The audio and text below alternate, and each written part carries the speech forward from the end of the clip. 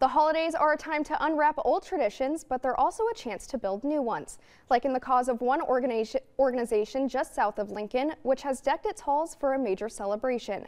1011's John Grinvalds has this story. He joins us now with more.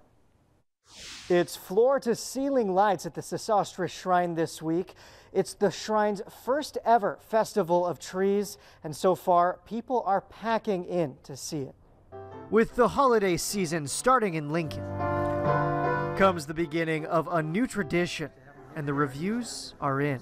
And I like the Christmas trees and the Christmas balls. Blake, like all other kids coming through the Sesostris Shrine this week, had the chance to write a letter to Santa. Shriners love kids, and we see kids coming here just having a lot of good times. You know, running parents crazy a little bit, but they're all having fun. What she's asking for? A lighting up wand.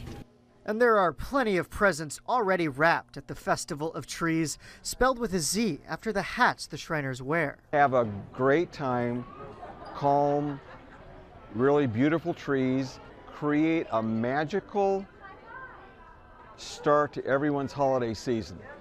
Businesses and organizations donated the trees, all ornate and sparkling, and the presents that go with them. Ranging from drinks and Barbie toys to a $10,000 African safari trip for 4, and visitors can enter the draw to win them with tickets purchased at the front table. It's a fundraiser that helps keep the lights on in the Sesostris Shrine so the Shriners can stay focused on helping kids through hospital care. And it's even a way for parents and grandparents to gather some intel on exactly what their kids or grandkids are asking Santa for. He said, we came out here, I know now that they want a bicycle because there's one over under this tree.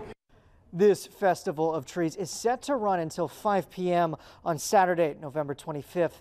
The winners of those tree gifts will get drawn at 6 p.m. that evening and be notified right afterwards. Reporting in Roca, John Grinvalds, 1011.